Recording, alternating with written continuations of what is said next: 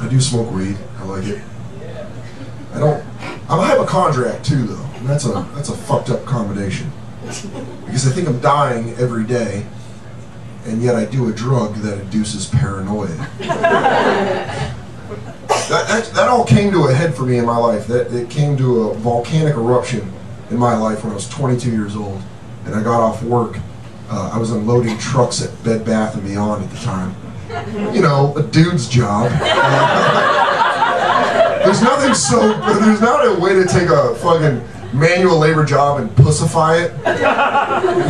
Loading trucks at Bed Bath. I got a back brace on and I'm unloading boxes of loofahs.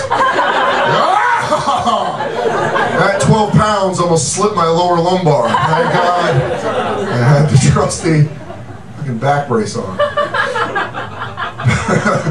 Me and this dude I worked with, we went back to my apartment and we took gravity bong hits. That's just what we did after work. We just went home and got high as shit via gravity bong. I love gravity bong hits because they mix 7th grade science and drug addiction, which is, it's good times. You do one gravity bong hit, you're high. I did 5, like in a row, like bam, bam, bam, bam, bam. And then I went to smoke a cigarette because I don't like myself. And I started getting a chest pain while I was smoking. And then my left arm started going numb, and I'm high, really high. And I'm like, well, I got access to the internet. Why don't I go check WebMD? There's never been a worse decision I have ever made in my life than being high with chest pain and checking WebMD. Because WebMD's reaction is like a nervous Jewish grandmother every time. You're not going to get something good like chest pain, nap it off. You know, it'll be all right. You never get that reaction. You get like the, oh my God, my friend Estelle's son Neil had chest pain and he died. So I type into WebMD. I type in chest pain, left arm numb. And WebMD comes back, heart attack. You're having a heart attack. Go somewhere. Preferably not where you are right now. And I called my roommate, who at the time was a Guido from Long Island. Gelled hair, big muscles, dumb as shit. Just a fucking... I'm surprised he could clothe and feed himself. Like that's... He used to make... if anyone's ever hung out with a Guido from Long Island, you notice they make question statements. Where they make like a statement, but it's in the form of a question. Like he'd come out of his room and be like, yo, these shoes are ill, right? Yes. So imagine my dilemma when I'm high, thinking I'm dying. I call him. I'm having a heart attack. Yo, you dying? Hopefully not, if you get here and drive me to the hospital.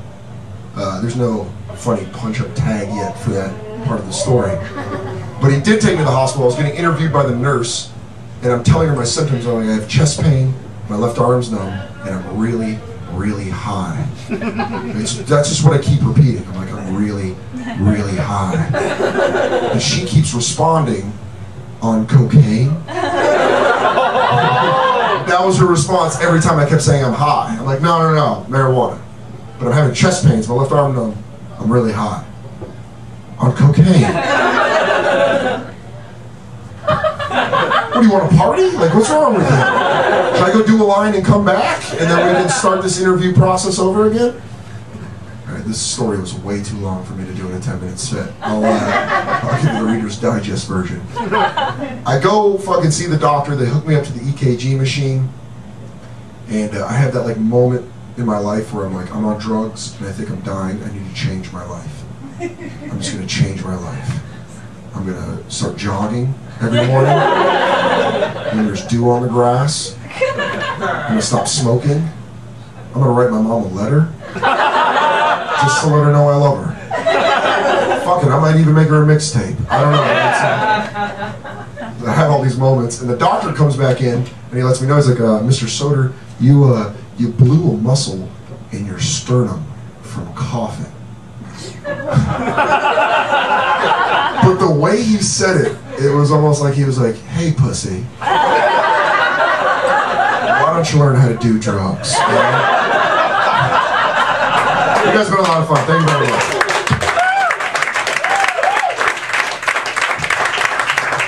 And Soder, everybody. Great time.